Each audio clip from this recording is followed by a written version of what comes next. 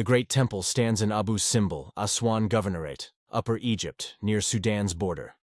Constructed over 20 years, it was finished in approximately 1265 BC, during Ramesses the Great's reign. Dedicated to Amun, Ra-Horakhty, Ptah, and Ramesses himself.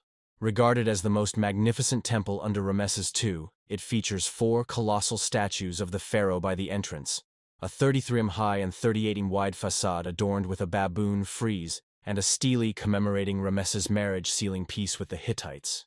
The entrance displays bas-reliefs of Ramesses worshipping Ra-Horakhty.